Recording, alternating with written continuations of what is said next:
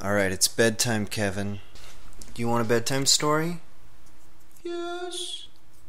Okay.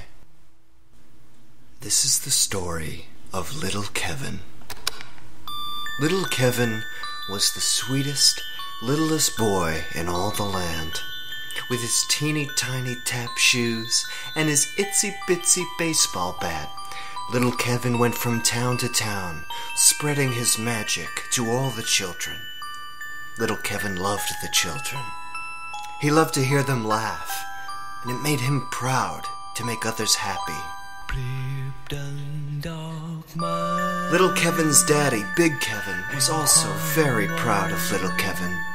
Little Kevin was his pride and joy. He gave meaning to every day of Big Kevin's life. And there's nothing in the world that Big Kevin would keep from Little Kevin. Which is why I have to say, Kevin, last night, your mother and I got in a fight, and your mother wanted Daddy out of the house, so he went to a motel, and he was very lonely.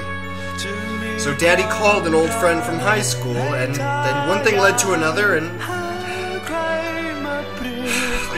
I don't know how to say this to you, Kevin, but Daddy effed another man.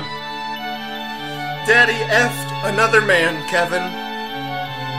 Daddy called a man to his motel room, and Daddy effed that man. And it wasn't right, and it wasn't wrong, but Kevin, you needed to know. Because you need to know who your dad really is. And with that in mind, Kevin, you need to keep this to yourself. Okay? You cannot tell Mom this, Kevin. If you tell her, she will kill me. Okay? She'll kill me in my sleep. She'll slit my throat and cut my dick off, Kevin. And she'll paint the walls with my blood. And in big red letters, Kevin, she'll write,